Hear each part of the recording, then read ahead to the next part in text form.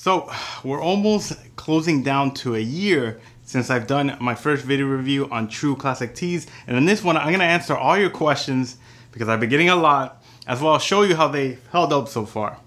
Let's go.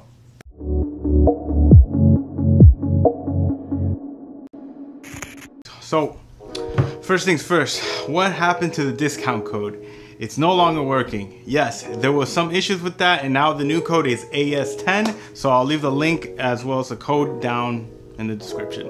Now, as for how well the shirts are holding up, I'll show you. As you guys can see, the t-shirt, you know, it's still not drab. It's retained its shape pretty well. There's no baking collar or pilling, and this is coming from someone who didn't take, you know, any extra care measures when doing the laundry, and you know, the fit is still on point. Now, how much has it shrunk, or does it even shrink? Yes, the first couple of washes it does shrink a bit, but not to the point where it shrinks a couple of sizes down. And I'm getting weight again, which is terrible, but you know, the shirts still fit me pretty damn well, especially in the arms. Now, what are my stats and what size did I get? Now, I am 5'10" and currently 188-ish pounds and went with a medium. I get a lot of comments regarding on what size to choose based on their height and weight, and to make things easier, go to the website. They have a size calculator where you can go off your stats and choose the fit you are looking for.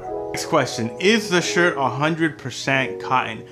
No, it's not. It's something that I missed in the first video review as well. It is 60% cotton and 40% jersey polyester, which explains why they retain their shape and durability much longer compared to, you know, plain cotton tees at your local Target, Costco, Gap, and whatnot. Now, after almost a year, would I still recommend true classic tees?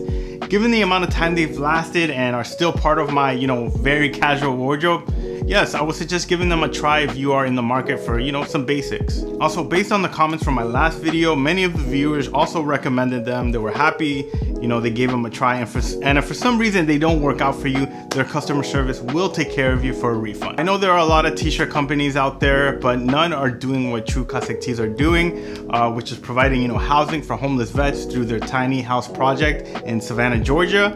I think that's pretty damn cool, really. Now, they are not very transparent about this or just blow it up in their marketing all the time, but they are doing great things behind just selling t-shirts.